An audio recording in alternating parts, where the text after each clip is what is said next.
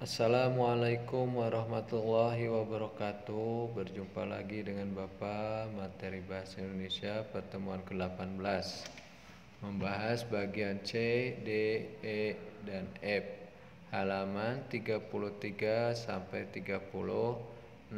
Ayo Anda semua, bukunya dibuka dulu bagian C, halaman 33. Nah, sudah halaman 33-nya? Kalau sudah, perhatikan bagian C,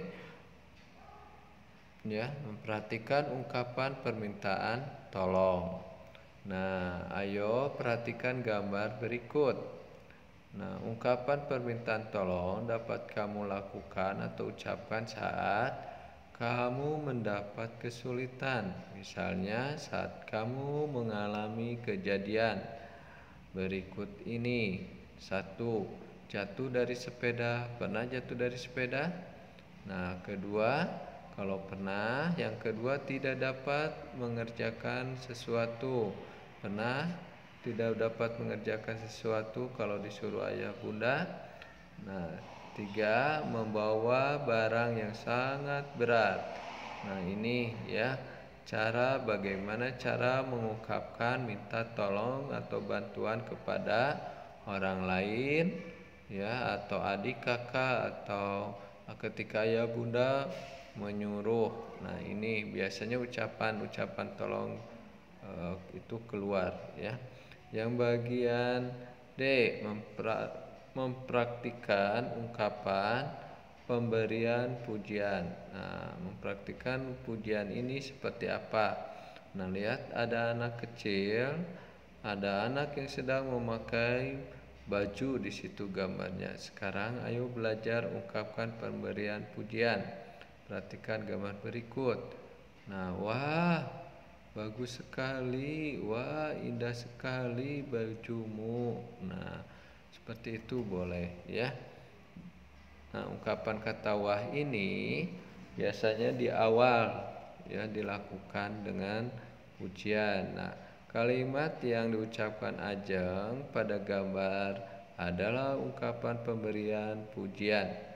Ungkapan ini biasanya digunakan saat kamu merasa kagum terhadap sesuatu. Misalnya, saat kamu mengalami kejadian berikut. 1. Melihat pemandangan yang indah. Nah, 2. Melihat sesuatu yang bagus.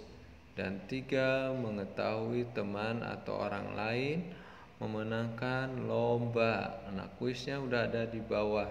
Ketiga itu coba Anda semua tulis dengan kata-kata wah, ya.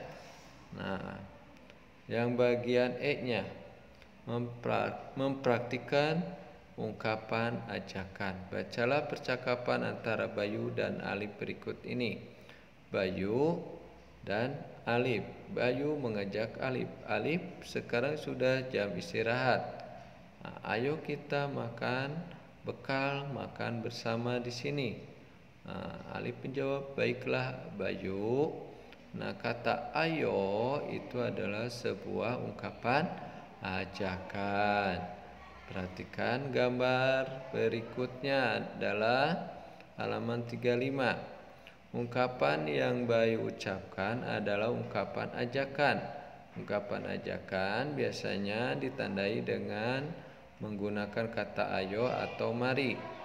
Nah, ungkapan ajakan digunakan saat kamu ingin meminta orang lain untuk melakukan sesuatu bersama-sama. Nah, penugasannya itu dilewat, ya, Ananda semua dilewat dulu. Sekarang Ananda mengerjakan kegiatan 3.2-nya. Menuliskan ungkapan terima kasih, permintaan maaf, tolong, pemberian pujian, dan ajakan. Ini mana kalimat-kalimat yang termasuk pada kategori di atas, ya. Nah, buka lagi halaman 36. Mempraktikkan ungkapan pemberitahuan. Nah, ayo perhatikan gambar berikut. Nah, pada gambar ibu guru berkata, "Selamat pagi anak-anak, hari ini kita akan belajar tentang bermacam-macam ungkapan." Nah, kalimat yang ibu guru ucapkan adalah ungkapan pemberitahuan. Anak-anak menjawab ketika "Selamat pagi anak-anak, selamat pagi." Nah, anak-anak, hari ini kita akan belajar tentang bermacam-macam ungkapan.